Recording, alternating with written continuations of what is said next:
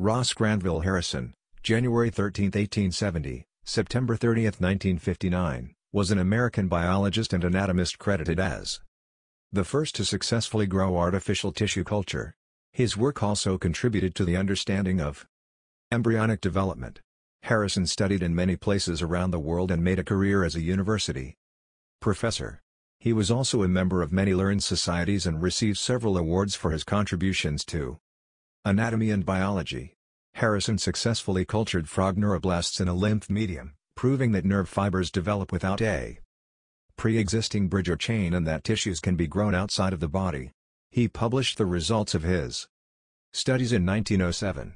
This part of Harrison's research was the first step toward current research on precursor and stem cells. While Harrison himself didn't develop this area of research any further, he encouraged others to. He was considered for a Nobel Prize for his work on nerve cell outgrowth, which helped form the modern functional understanding of the nervous system, and he contributed to surgical tissue transplant technique. In 1891, he participated in a marine zoology field trip to the Chesapeake Zoological Laboratory in Jamaica. Attracted to the work of Moritz Nussbaum, he worked in Bonn, Germany during 1892 to 1893, 1895 to 1896, and 1898 and became an MD there in 1899. Harrison gained his Ph.D. in 1894 after courses in physiology with H. Newell Martin and morphology with William Keith Brooks.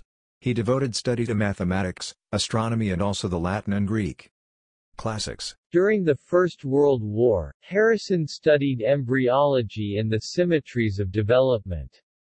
By means of the dissection of embryos followed by transplantation and rotation of the limb bud, he demonstrated that the main axes of the developing limb are determined independently and at slightly different times. Determination of the anteroposterior, anterior-posterior, axis preceding that of the dorsoventral dorsal-ventral, axis.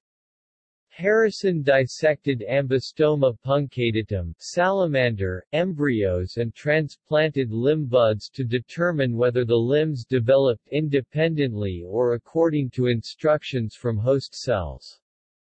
When the limb buds were transplanted in halves or doubled, they still developed into normal limbs. Harrison concluded that the information from the host, the surrounding embryo cells, directed the cells to develop normally even though they were transplanted in halves or doubles. Therefore, the limb buds were all equipotential, meaning they all developed the same way, and the tissue around the limb buds determined their dorsoventral orientation. However, when a left limb was put on the right side of the body, a left limb grew anyway despite its relocation. The same pattern occurred when a right disc was placed on the left side of the body, a right limb grew. Harrison also transplanted inverted limbs. When a left disc was inverted, it grew a right limb, and vice versa. Harrison then concluded by this data that the buds determined anteroposterior orientation independent of the surrounding host tissue. Harrison's research led him to assume that the development of limbs is not determined exclusively by the limb buds or by the environment, but that both of these factors influence how an embryo develops.